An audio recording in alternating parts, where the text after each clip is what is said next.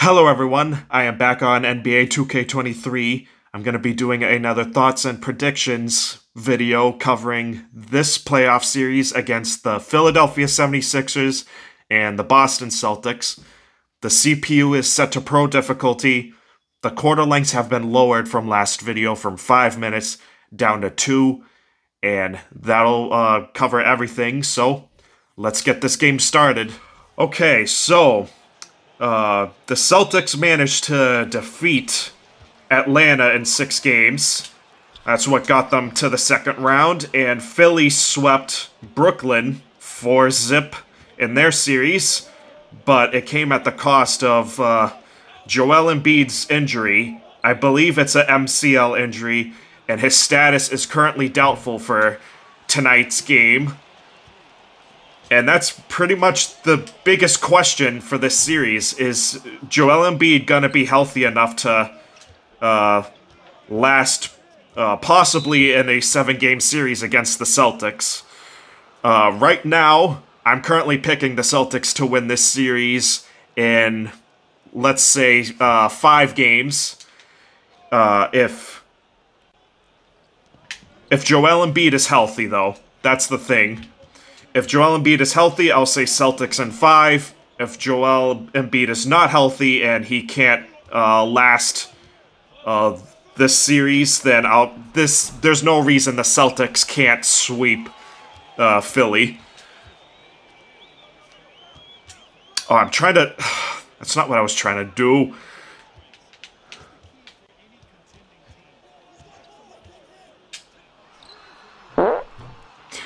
Crap.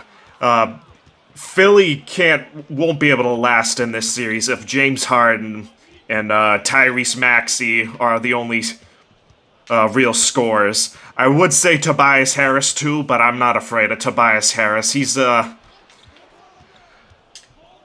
from the games I do remember from the regular season, he's been too inconsistent. Yeah, he's capable of getting hot from the three-point shot, but I don't really trust him too much. I take Tyrese Maxey more seriously than Tobias Harris. What? It's not what I was trying to do. But it worked. Someone finally scored.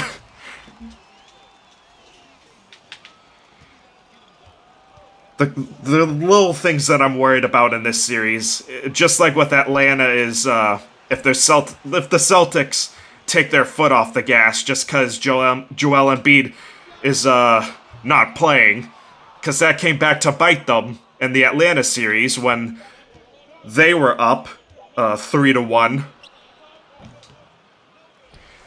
They stopped fighting for second chance points. They let Atlanta take advantage of them from the three-point shot, and that's why that series went 6 games.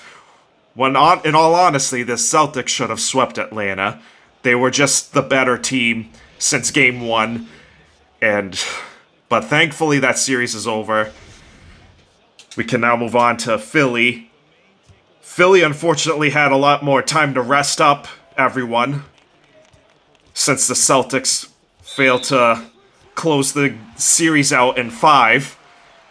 So there's a lot of little things to be worried about. I'm not worried big picture wise in this series. The Celtics should take care of Philly with minimal issues, no matter if Embiid is there or not.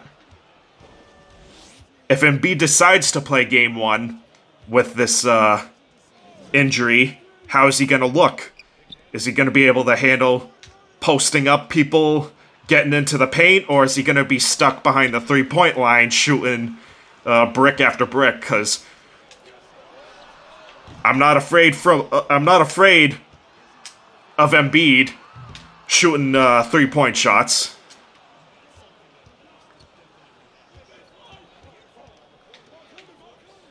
The only way I see Philly taking a game is if Embiid puts them on their back, just like in the regular season game in April, scoring 52 points. That's the only way I see Philly taking a game in this series. And even then, on that game in April, Philly let the Celtics back in when there was like a minute left in the game. Unfortunately, I forgot who took the last shot in that April game, but they missed. And, of course, Philly got their only win in the regular season series.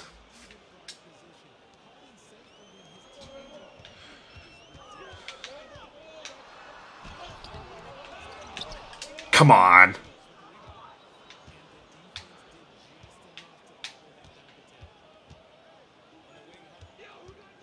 Philly's bench doesn't even compare to the Celtics bench. That's another thing I'm not scared of. I'm not scared of any of their bench players. Wait, get the shot off. Half court?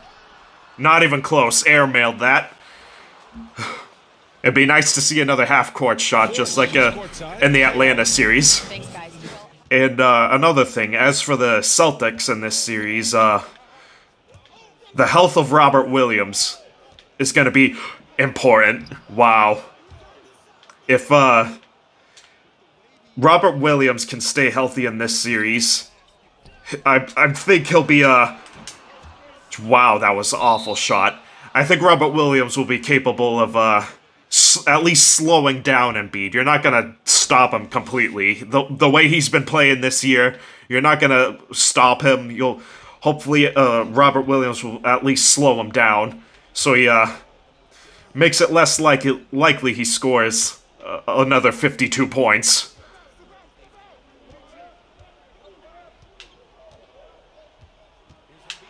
Oh, wow.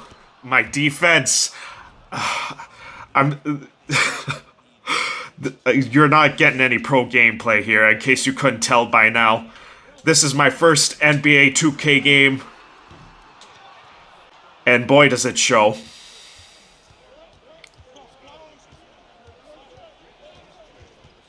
The one series that I'm worried about is actually the next series, if the Celtics manage to do their job against Philly. Right now, if the Celtics win this series, they'll be playing whoever wins the Miami Heat series against the Knicks. And right now, I'm a little worried about both teams, actually, for different reasons. Miami, for obvious reasons, being Jimmy Butler. He was literally one three-pointer away from sending the Celtics home last year. I am so thankful he missed that shot to this day, even though the Celtics lost in the finals. But that's a different story. Jimmy Butler is going to be looking for revenge if Miami wins that series. If the Knicks win the series, I'm worried because they play a bit more of a gritty style offense and defense that the Celtics don't really like to play and might overwhelm them. And that possible series, which I wouldn't be surprised if if a Celtics and Knicks series go 7 games, just because of the way the Knicks play.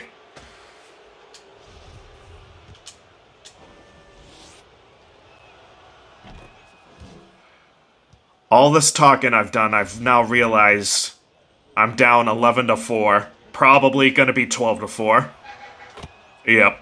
I have some catching up to do. Crap. Let's get someone to cut in. There you go, Muscala. Where we cut the lead in half, at least. As we get the final shot. Oh, wait. Oh my god. I wasn't covering my guy. That's embarrassing. I'm sorry. I thought I could get the extra pass off, but they pass so slow in this game. Alright, we're in the final quarter now. I have some catching up to do. I pretty much shared all my thoughts and predictions in this series, so now I gotta focus. Try and work on getting this lead back. even though I can't time the the shot meter to save my life.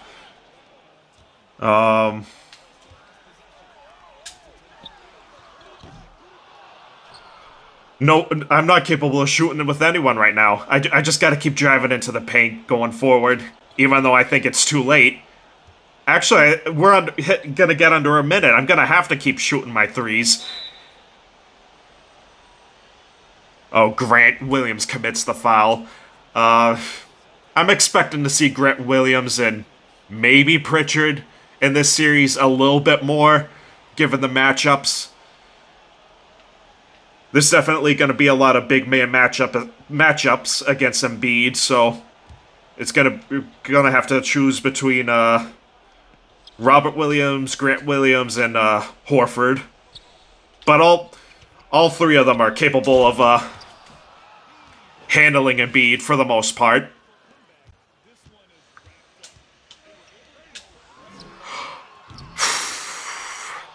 I'm embarrassing myself again. I lose to Atlanta in my previous video. Now I'm gonna lose against Philly. Hopefully it's not a sign of things to come.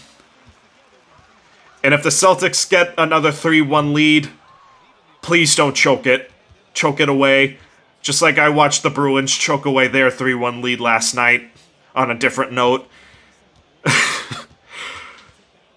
I wasn't really a sports fan back in 2007 when the Patriots blew their perfect season, so what I witnessed last night from the Bruins is the worst Boston sports loss I've ever experienced.